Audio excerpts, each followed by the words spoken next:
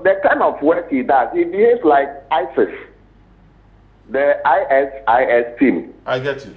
You don't meet him. You meet only one person. I met only Ahmed. I never met Anas or any other person from his outfit. And then at the end of their so-called investigations, Anas and Tiger Eye claimed responsibility for the outcome of the investigation. You don't meet them.